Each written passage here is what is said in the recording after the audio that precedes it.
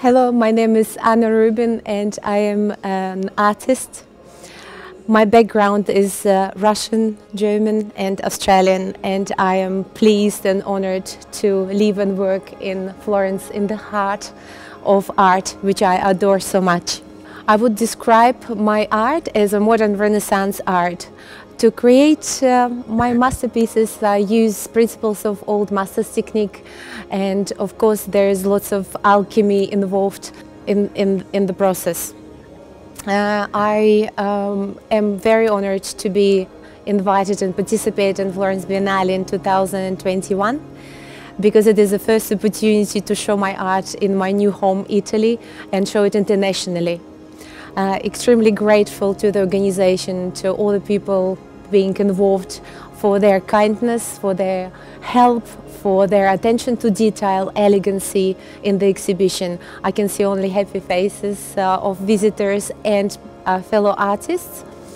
It has been an amazing opportunity to meet fellow artists from all over the world, exchange ideas and talk about the theme of the Biennale, Eternal Feminine, EternalChange, which is very close to my heart, because I think that women are extremely important, creating art, creating life, creating beauty, representing beauty everywhere in every area of life, but particularly in arts.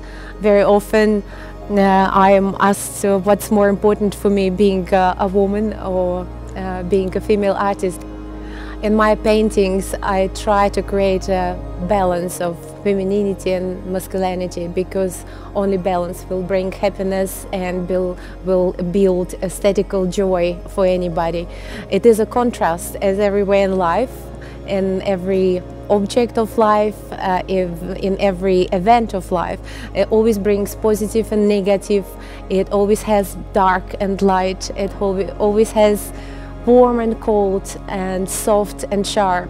So those contrasts are extremely important to create balance. So I try in my very feminine paintings to create this contrast using old masters technique and modern approach to it, to create this contrast, to give people joy of art, remind them about the tradition of art, remind them about beauty, and make them maybe a little bit happy because of that, a little bit more happy than they were before.